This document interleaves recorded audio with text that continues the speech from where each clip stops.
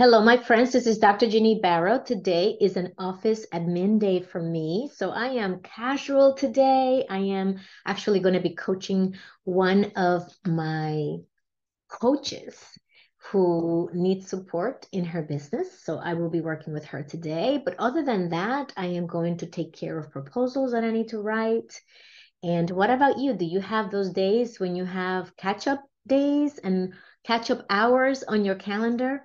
I found that when I create this color-coded structure and I designate Mondays and Wednesday to be my admin days, where I can squeeze a client in if they need to see me, but for the most part is back office kind of work, that it really supports me in working on my business instead of working in my business, as my mentor Fabian used to say.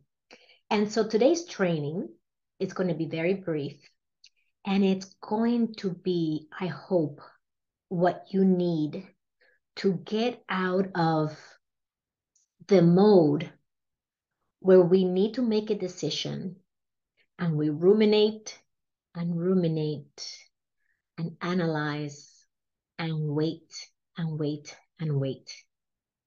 It's so meaningful as leaders, as women who want to grow and advance, that we become very astute at making decisions.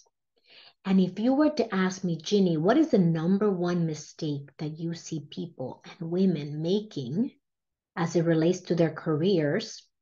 I would say hands down, it's waiting to be ready 100% or wanting to be ready 100% before they take action, before they execute, before they make a decision about investing and betting on themselves. How come that is the case? Why is that my number one answer? It's because it keeps you in a pattern of procrastination and waiting for perfection. So underlying the waiting and the analysis and the ruminating, it's a sense that what if this doesn't work? What if I invest my money and time and I don't get what I want? What if when I actually get what I want, I'm not ready for that? What happens if I fail? What happens if the people around me judge me for investing in myself, for spending the time, and then failing? All of these voices are in our heads. And what I want to leave you with today in this very brief training is, if you're struggling to make a decision, such as investing in yourself and betting on yourself, on something that you believe is going to support you achieve your goals, move you toward your ambition, your career goal, if you're finding yourself at an impasse and you can't make a decision or you're delaying the decision, I want you to think about it this way. Whose voice am I truly listening to? If it's your voice, you would have very rational reasons why you cannot do it this time because of very factual things.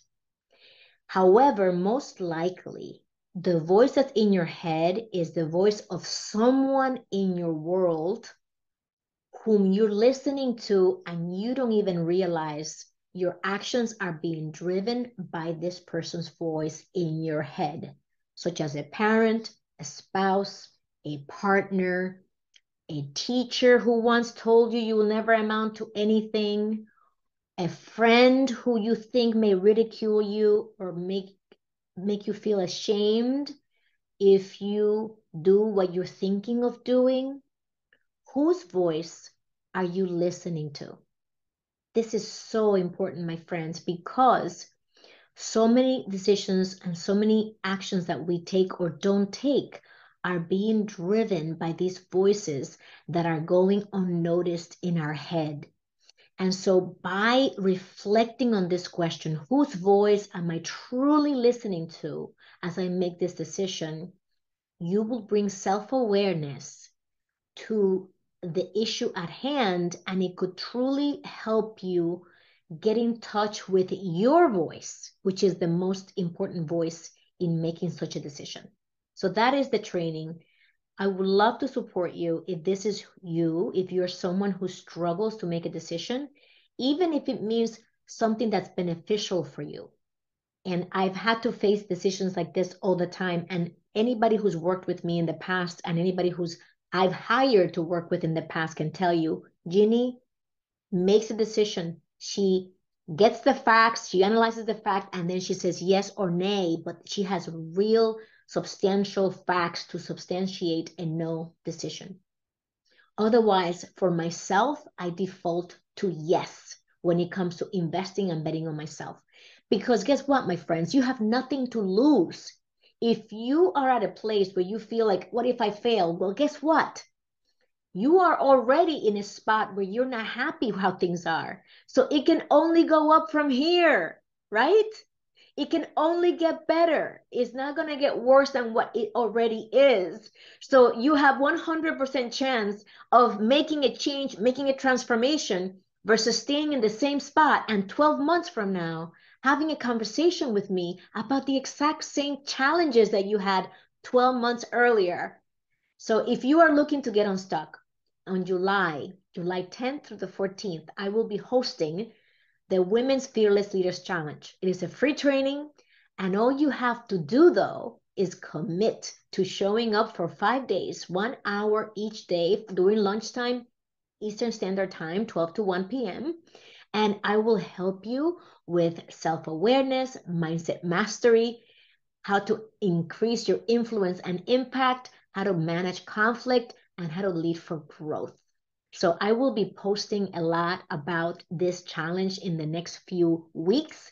And I hope that you registered at fearlessleaderschallenge.com. As a matter of fact, I don't hope, I encourage you to register and join us and other empowering female leaders who are on the journey to upscale their leadership skills so that they can advance and grow in their careers, support their teams and their organizations to succeed. I look forward to seeing you soon and to seeing you at the challenge. You can always find me at callwithginny.com. Live with purpose, live with joy. Bye, my friends.